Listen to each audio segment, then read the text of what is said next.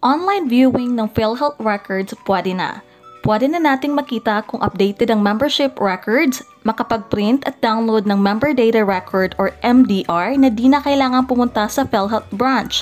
Pwede na rin nating ma-check kung bayad o posted na ang ating mga contributions. Talaga na bang pinadali at pinasimple na ang pamamaraan para ma-view online ang records at contributions gamit ang member portal? Kailangan lang ng Philhealth identification number at active na email address at mobile number. Kung paano gawin ito, here are the steps.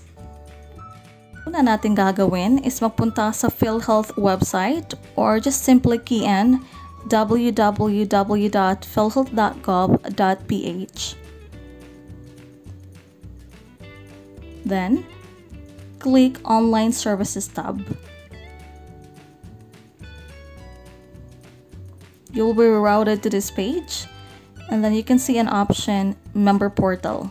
Yun po ang pipiliin natin. And then click that green highlighted word, Register.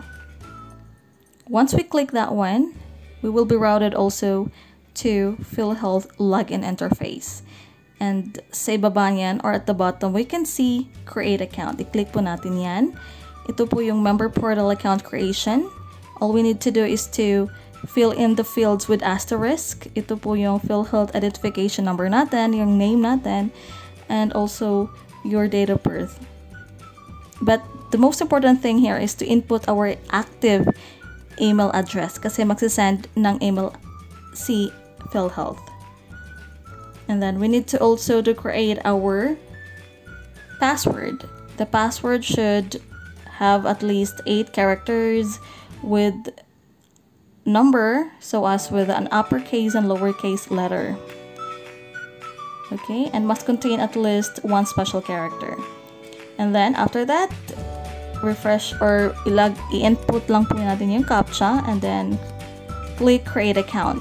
And ito na po yung notification that to activate your account, pagpunta lang po sa email ad because they have sent us the link to formally activate our account. So let's go to our email and check what they have sent. And ito po yung sinend nila.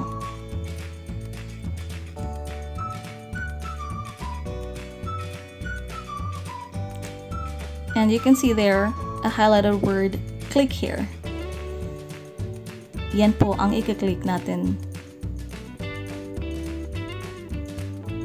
And then we will go back to login interface ng Philhealth. Input lang po natin yung Philhealth identification number, yung password na ninominate natin, and then yung CAPTCHA number, and then click login. And here we are now in our account. We formally activated our account. There you can see the print MDR kasi we don't need to go to the Philhealth branch to get our MDR kasi makukuha na natin yan online by just simply following the steps that we mentioned earlier. And then we can save it in our desktop, or we can also save it in our phone and then print it. Okay, kita nyo lang yan. We can print that one, we can also save it. And we can also view our premium contribution if hinulog ba ni employer yung mga contributions natin monthly. And then user profile natin if you want to change only the mobile number and the email address. And take note that this online Philhealth account is mainly for viewing and checking purposes only of our member records and print our member data record or MDR kasi we cannot update our information like mag-amend or mag-change ng date of birth, civil status. Hindi po natin yan magagawa dito online. We need to visit Philhealth branch to do that. And yes, and that's it. Para sa mga katanungan o karagdagang informasyon, mapadala lang ng mensahe sa kanilang official na Facebook page. Okay, you can see that Philippine Health Insurance Corporation, and then they will answer your queries.